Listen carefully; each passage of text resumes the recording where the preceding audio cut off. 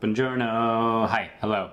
I have a client meeting in about 45 minutes and I am, I think, prepared. Look at how squeaky this table is. This is not, don't do your client meetings with a squeaky table. I'll try not to touch it. Client meetings are something that can be a lot of stress for people, or it can be something that people really do well at and really enjoy. I happen to fall into the latter category, thankfully. I really enjoy client meetings, and I think I come across pretty well in client meetings, thankfully. Recently, I had someone reach out to me via my website, and they left this message. Just says, subject, wedding photographer. Message, hi Chris.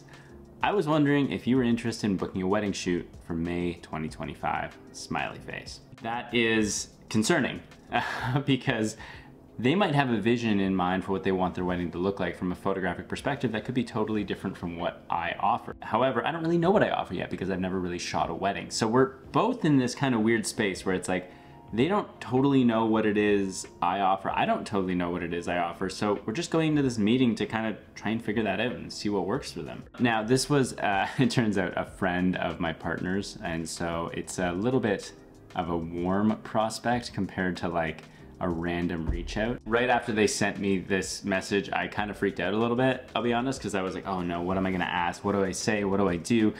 And I was worried. I reached out to my buddy, Taylor Jackson. You might know him. He is a very talented wedding photographer and well-known in the YouTube space for having the biggest wedding YouTube channel on the platform. And he's awesome. I reached out and I just said, hey man, I just got an inquiry for 2025. Do you have any videos on first client meeting? But I realized something, which was that I might not have had a lot of client meetings about weddings, but I've had a lot of client meetings. I've had tons of client meetings from a photographic perspective, and even more before that. In the 10 years of doing wholesale in the coffee industry, I have a ton of background in doing these kinds of meetings. So it made me breathe a little bit, made me feel a little bit more relaxed, and I realized I actually have a lot to bring to this, and I don't have to be so worried because, frankly, I do know how to sell. So I want to take a couple minutes to just explain how I'm approaching this client meeting and how I would approach client meetings in general if I was looking to book more clients, which I am, and you probably are too. Having a portfolio is really important, and your portfolio speaks to your quality of work. However, your portfolio does not speak to the quality of the experience of working with you. I'm more likely to get booked for something based on me and who I am than I am on my portfolio. Now that's me. I'm a pretty new photographer in this space. I don't have a huge portfolio. I haven't worked with big brands, and so I don't have a portfolio that completely speaks for itself. My portfolio needs me behind it. But what I think is valuable about that is the fact that if you have a really beautiful portfolio that people love, it opens the door. But if you're a nightmare to work with, very few people are gonna book you for something like a wedding where they're gonna be spending so much time with you. Like, you're gonna be with that couple so much that, like, probably more than anyone else on that day. So it's really important to remember that, like, you're the one that they're booking, not your work. They have to like your work. They have to believe you can do good work. But I would say it's probably pretty rare that somebody who's an absolute nightmare to work with ends up booking that kind of client. Your portfolio doesn't speak for you. It speaks for itself. You speak for you.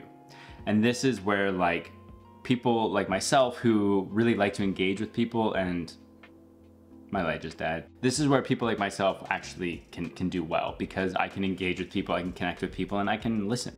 And that's the next thing, is you actually have to want to listen. You have to want to understand the needs of your client. So when I worked in sales, we talked a lot about dissatisfaction. Like, what is the thing that the client is dissatisfied about their current provider or the product or whatever, right? That could be price, that could be quality, that could be ease of use, that could be the way it's selling, all this different stuff. But basically thinking about the idea of, like, what is a pain point and how can I solve that? Now, as photographers, we might just think like, oh, you want pretty pictures. Actually, if you go a little bit deeper than that, their struggle point, their dissatisfaction point with dealing with other photographers or with a wedding planner or with, like I'm talking about weddings here because this is what I'm going to do, but you could apply this to anything. Their dissatisfaction doesn't necessarily have to be that they're not getting the quality of photos they want. Sometimes the dissatisfaction comes from how difficult it is to work with somebody, the fact that turnaround times aren't quick enough, the fact that the photos that they're getting or the video they're getting or whatever isn't optimized for what they need. What is it that that person actually is struggling with, and how can you achieve that? What do you think?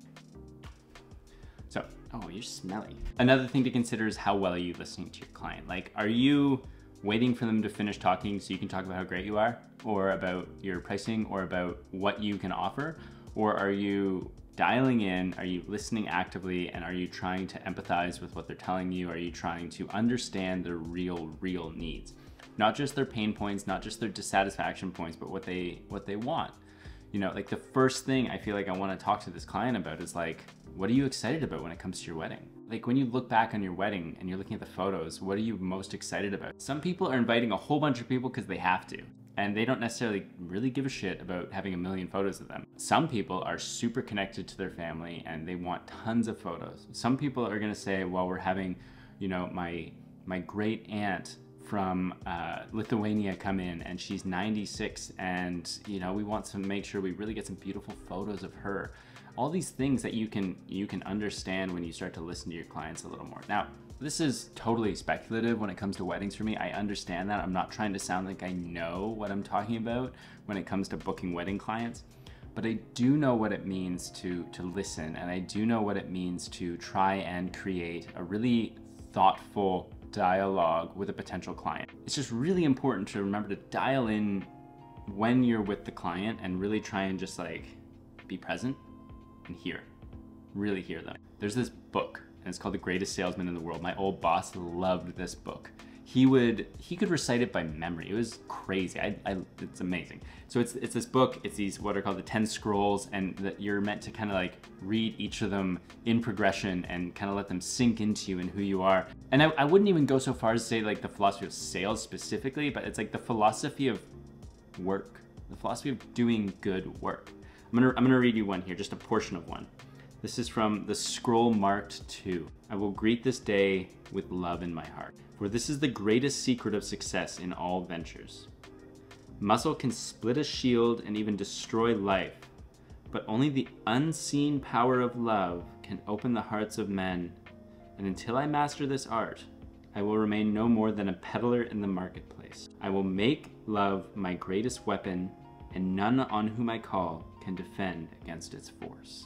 My reasoning they may counter, my speech they may distrust, my apparel they may disapprove, my face they may reject, and even my bargains may cause them suspicion. Yet my love will melt all hearts likened to the sun whose rays soften the coldest clay. Now hold on, I don't want people to like distrust my speech or like not like what I wear or be suspicious of me, but I think what he's getting at is that it's like love conquers all. And that's important, especially when you're looking at like a wedding day where like it does. I mean, like it's love. That's why these people are hopefully getting together, and that's what you're trying to document. And if you can greet that meeting and those people with love in your heart, you're going to do right by them. You're going to try and create meaningful, beautiful images for them that are going to last them a lifetime. Something that I've learned in my time in sales, my time of being in relationships, my time of like helping my partner to raise her son, is that it's really important to make sure you're hearing people correctly. So something I like to do when I'm dealing with clients or when I'm dealing with any interpersonal relationship really is to kind of like say back to them what I'm hearing. So in this case with these people, I might say to them like, okay, so I just want to make sure I understand what you're looking for. So like, you're gonna have your wedding, it's on this date, May whatever, 2025. Sounds like there's gonna be about 100 people there. There's definitely a few people that are really important to you that we capture. It's really important to you that we get some video clips because you want to do a highlight film. And it sounds like you mostly want this to feel kind of like editorial and documentary style, like I'm just kind of like a fly on the wall capturing all these moments. It doesn't sound like you're super excited to do a lot of posing. It sounds like really you just want some nice family photos and photos of the day. Is that all right? Did I miss anything? Now right away there, you're asking them like, okay, are we on the same page? If you're missing anything, then now they have the chance to tell you, or if you got anything wrong, they have the chance to tell you. And then you're also showing them that you were listening to them and that you were paying attention. And I think that can be really, really valuable. One last thing would be, if you can subscribe, if you're not subscribed, I would really appreciate that. I know that everyone asks you to do this. It only takes a second, and it's helping me chip away at that mark I need to get to so that I can push towards doing this a little more full time. Right now I'm doing 2 videos a week whenever I have a chance, and it's a pretty brutal slog, but it's been super fun. But I really hope that we can make this channel into something super special, because I already feel the community growing, and I'm seeing people out there who are commenting on the videos, and it's so cool to see the same people coming back over and over. I just need you to come along for the ride with me. So thank you so much. I appreciate you. Go out there and take some photos, show them to me. Thank you. Peace. Also, I got a comment I got a text message from my mom, and she was like, "I'm your biggest fan, but I noticed a new tattoo." Yes, turns out she does watch, so that's nice. But do me a favor and tell my mom you like the tattoo. See what you think. It's still healing, so it's a little gnarly, but like kind of cool, right? Tell her you like it, so she's not as upset, because she hasn't texted me back.